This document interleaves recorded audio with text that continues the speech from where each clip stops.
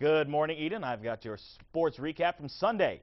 The UMD softball team designated this weekend won for Mandy Matula weekend in honor of the late Bulldog alumna. They split the Saturday series with Southwest Minnesota State. Sunday's doubleheader was with Sioux Falls, and it took 5 innings before any sort of scoring happened. We'll go to the top of the 6th inning where Cougars' Brittany Broussard hits a fly ball.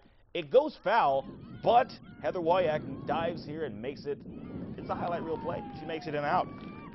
Bulldogs now at bat. We go to the bottom of the 6th. Alexia Klaas for UMD with a shot to center. She bats in Jordan Rice. And finally, that's a run scored in the game. Then, same inning, Wyack with an RBI double down third base line. She brings home Klaas. And those were the only runs in that game. UMD shut out Sioux Falls in game 1, 2-0, but split with the Cougars as in game 2, the Bulldogs fell 2-1. Meanwhile, at Wade Stadium, UMD baseball, another doubleheader with Winona State. We join them in the bottom of the 5th. Brian Pierce firing to left center, batting home Kyle Singer to score, and that ties the score at 3 runs each. Then Johnny Meyer driving to center. It's an RBI double. Bo Goff and Brian Pierce come flying home for the Bulldogs. And after that little play, the Warriors decide they need to make a pitching change. So they do that. Following that, they beat UMD 6-5 in game 1. Game 2 is another matter. Bulldogs beat Winona State 9-3. They're 3 for 4 with the Warriors this weekend. Not bad. In the major leagues, Pirates visit the Brewers. Carlos Gomez hits a homer for 2, and that's it. Pittsburgh wins 10-2. And the Twins fell again to the White Sox 2-6. It's the off-season for hockey, but keeping your skills sharp is never a bad idea. The Northern Storm youth teams hosted their Battle by the Bay tournaments, and they wrapped up Sunday.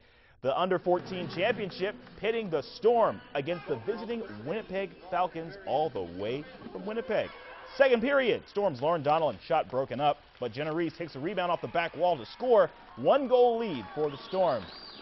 Then Donnellan on the run again. Bianca Zach has the save for the Falcons. Then we go to the third period of play where the Storm's Kiana Bender with a return to sender. The Falcons zone, she scores.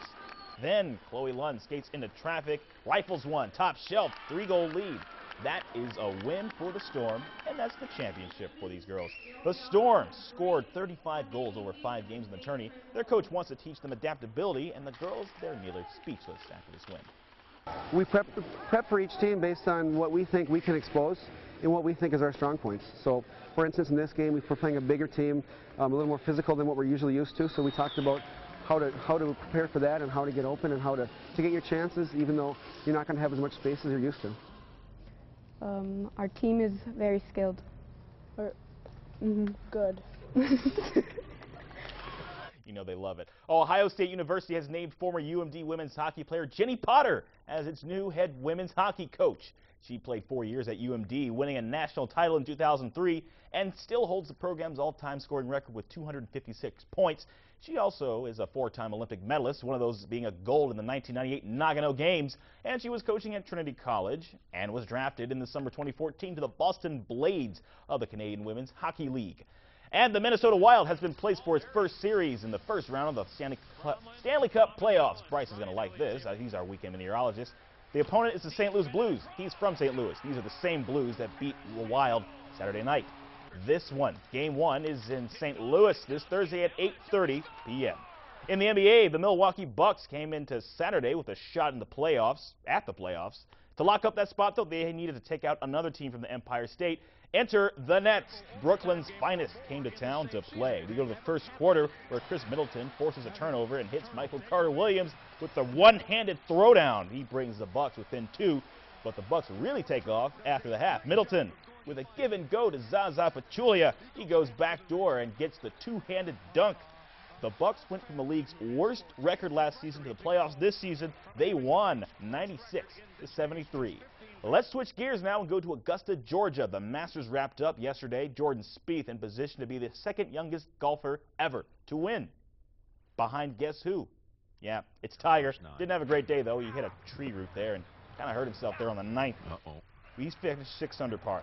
Now we're going to join Phil Mickelson over on the 15th hole. He's in the bunker, third shot on par 5, and he decides he's going to chip it. And you know what he gets? An eagle. That's perfect. Not bad at all. He finished 14 under par. But 21-year-old Spieth, bogey tap on the 18th. He ties Tiger's finishing record and he is the second youngest golfer to win the Green Blazer after Mr. Woods himself. And finally, if you're feeling like venturing off the beaten path, how about a fencing lesson? The Lotus Center in downtown Duluth features every Sunday at 2 p.m. fencing lessons with Chris Nelson. It's non-competitive, but it's an interesting sport because, sure, you get a leg and an arm workout, and you get to poke at everyone with a sword, but it's also described as mental chess. I mean, there's the physical aspect, just being able to do the moves, and it's very physically demanding, but it's also, it's a mind game. You learn the moves, but then you have to outthink your opponent. That's all from Sports, Eden. Back to you.